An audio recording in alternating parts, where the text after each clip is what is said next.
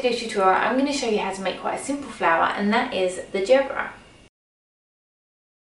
Okay, so what we're going to need to make the flowers is some cutters. Now these ones have got the plungers on them, but we only actually need the cutter. So if you haven't got these same ones, it's absolutely fine. So I've got those in 3 different sizes. I've got some yellow flower paste or gum paste. So I've got a yellow for the petals and a slightly darker shade of yellow for the centres. A foam mat, a craft knife, a rolling pin, a tiny 5-petal cutter, a ball tool, one of these tools, some edible glue, and I've also got these daisy centres. Now if you don't have these, that's absolutely fine. I'll show you how to do it without. So what we want to do first is just roll out the yellow. Okay, so because I'm not actually going to put wires in these flowers, what I've actually done is just rolled it out so it's about 1 millimetre thin. And then what I'm going to do is take the petal cutter that I'm going to use first, and you want 3 pieces. Now what you don't want to do is, we don't want any embossed pattern on these, so I'm just going to pop them out like that. Okay, so now I've got those cut out, what I'm actually going to do is turn them over and just lightly run my ball tool over them, just to give the petals some shape so they're not completely flat. Use some edible glue and just stick the 3 of those together. Now what you want to do is make sure that you just vary the petals slightly so they don't have to be kind of covering each other. Now what I'm going to do is I've actually cut out some of the small 5-petal flowers, and I'm just going to cut those to separate them into little teardrop shape. Using my craft knife, you just cut 2 little slots into those so it makes 3 little pieces. Just place some edible glue around the centre of the flower, and then taking these, I'm just going to place these on, push them into place. So I'm going to keep building that up.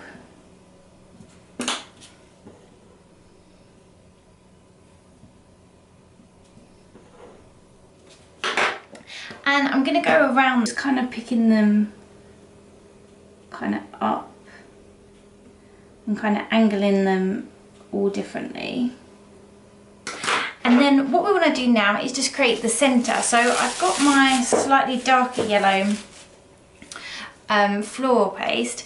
So there's 2 ways you can either do this. You can either take your daisy stamps and kind of find one that would work for that size, or you can just create a small ball and flatten that down on the palm of your hand, and then using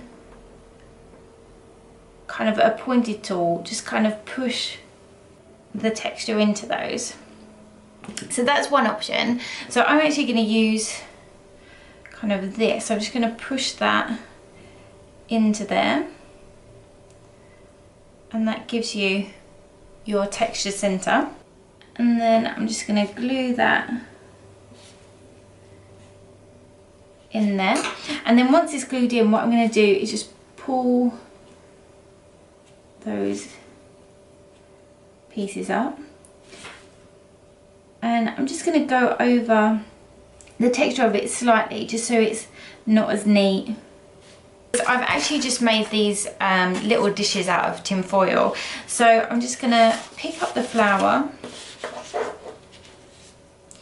and just pop those in there, kind of just pull the petals around,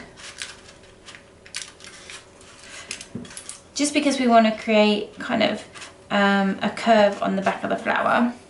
And then what I'm going to do is just leave those to harden, so leave them for a few hours or overnight.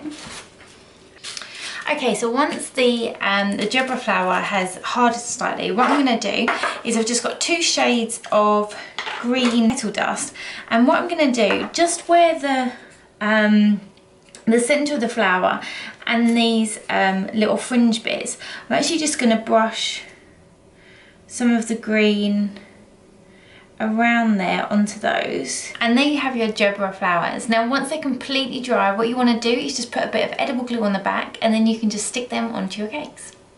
I really hope that you enjoyed this video tutorial. If you did, then please click the like button, and if you'd like to see more of my YouTube videos, then please click subscribe.